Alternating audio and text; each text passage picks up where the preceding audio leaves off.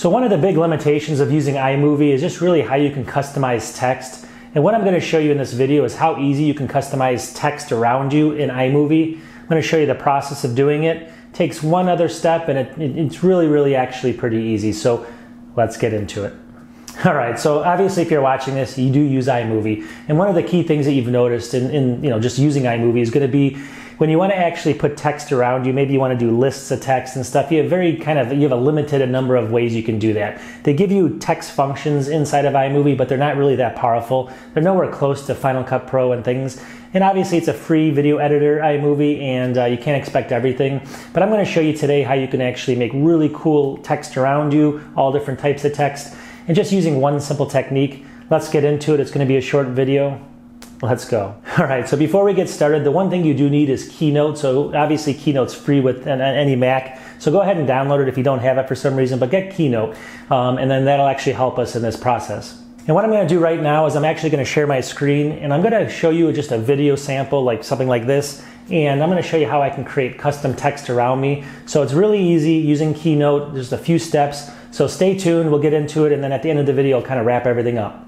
All right, so I'm in iMovie right now, and let's just assume that you have a scene like this. You can see it right here. I'm just basically showing some products here, like a hard drive and a hub in my iMac.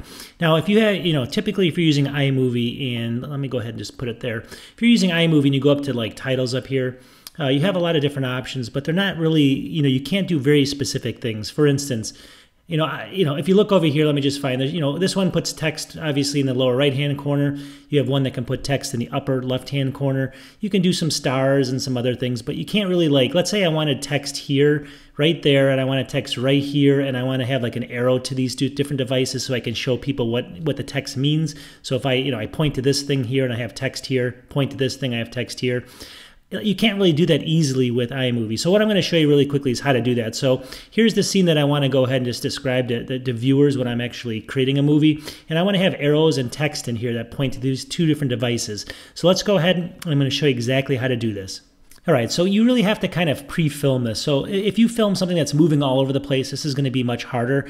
All I want to do in my video is just show people these two different products. So I'm going to probably freeze the frame at that time, put the text in, and then, obviously they can see what these different products are.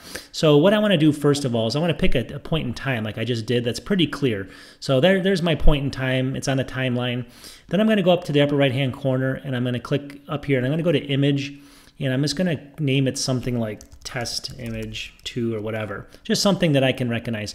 And I'm going to save that as a JPEG. And that's the first step in this. So go ahead. It says share successful, saved. Let's go to the second step. All right, for the second step, what you want to do is open up Keynote, which I have done, and just go to a blank screen. Then what you want to do is just take that image you just saved, and you can move it over, obviously, onto your Keynote. And it should basically fit in there if you're doing 1080p. So it should fit in there very nicely. So that's one thing that's pretty straightforward and easy.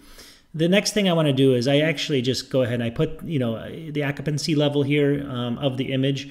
I'm going to move it way down so you can actually see through the image, but you can still see enough of it to kind of make a difference there. So the next thing I want to do is I want to go ahead and add a shape. And I'm going to go ahead and add this shape right here like that.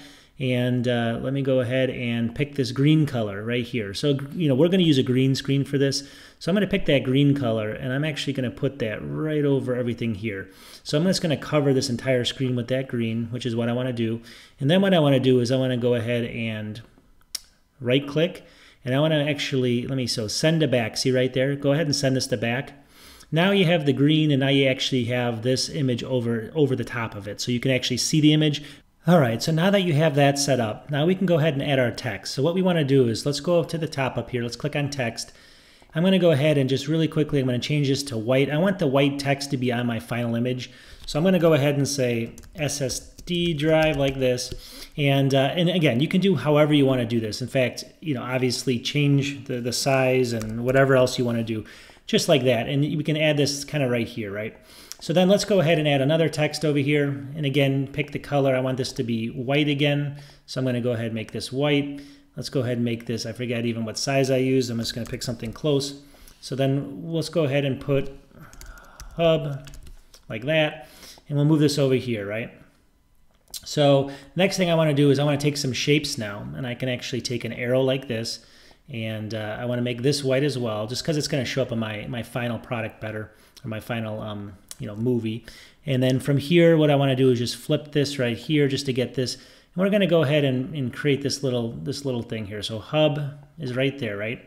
An SSD drive, let's go ahead and let's go back to shape, and we'll create an arrow. Again, make this, go to style, we'll make this white, just like that. And then what we're going to do is just the same thing. We're going to arrange it, but we're going to flip it. Oops, flip it that way and then flip it up or down. Actually, you know what? I have to rotate this one. I apologize. So let's go ahead and rotate this the other direction. Actually, this is probably easier. Good enough. So we're going to rotate this, and we're going to go like this, just like that, and maybe do something like this. I'm just doing this really quickly for example, but now you can see how this actually came out. So this is the next step, and then I'm going to show you how to move this into your movie. All right, before we do that, all we have to do is just remove this front image here of our computer and everything else, and just leave the green and the white. So all I'm going to do is just make sure I select it, click delete on the keyboard, and there we have our slide. It's just right there. And then we go up to Keynote. I'm just going to go File and then Export to Images. And let's just go into here. You can make this anything you want, but I'm just going to go slide 1. I'm going to export that. It's going to create this image. And then let's go into iMovie, and we're going to see how this all fits together. All right, so we're back in iMovie now, and then I'm going to take my slide here. I'm just going to drag it into my file so we actually have the slide on my page now. What we want to do next is we're going to go ahead and take the slide and drag it over to where we want it in this scene, right? So here we are. Here's the scene. Now, two things with this slide that I just dragged in. It's going to be moving because it's like on this, I'll show you up here. It's on Ken Burns. So you just want to do fit. That means it's going to just stay stagnant the whole time, as you can see. That's the first step. Then go ahead and select it again down here. Go back up and see this little icon here. You're going to click on that. Go over to, go past cutaway, go to blue-green or green-blue screen. Click on that. And look at that. So there is the information in our video. Of course, I actually took a screenshot of it a little bit differently. But you can see how it's in there while it's still moving. You can see the text. Now, granted, I didn't do this perfectly, but I just want to show you, like, if you were actually filming this, let's say you had something where you weren't moving, you were kind of in a background talking, you could actually easily put that text into your video, have things pointing at things that you can't really do with iMovie. Super simple, and I really hope that this helps people figure out how to make their videos more creative and add more text and stuff to videos. So again, all you have to do is just add that image with the green screen right over it. And of course, mine's not perfect because I was just doing it very quickly, but you get the idea. If you're standing behind a wall and you have text behind you and different boxes popping up and you're not moving that much, it'll be a much better effect. So anyways, hope it helps you. I just wanted to give kind of a tip here today. All right, so what did you think? Pretty easy, huh? So when you incorporate Keynote into iMovie, it really makes the text manipulation very close to Final Cut Pro. There is an extra step involved, and it's not nearly as easy, I guess, but it does give you even more, I think, almost more flexibility when you actually incorporate Keynote. So, go ahead and use that process. I mean, there's no need to spend $200, $300, $400 on Final Cut Pro if you're doing basic video editing and you really just are interested in just getting some basic text on the screen and you don't need anything, just, obviously special effects and stuff you can even do in iMovie, but if you just want basic text but you want them in really specific areas of your video, this is the easiest method, I think. And, that's what I'm all about, is just giving tips like this. So if you guys can subscribe to my channel, I do a lot of Mac product stuff, reviews, and I do some iMovie stuff. I also do PC and any type of technology like hard drives and you name it, mice and everything else. So anyways, please subscribe, help me out. I'll talk to you soon. I do 2 to 3 videos a week. Talk to you soon. Peace.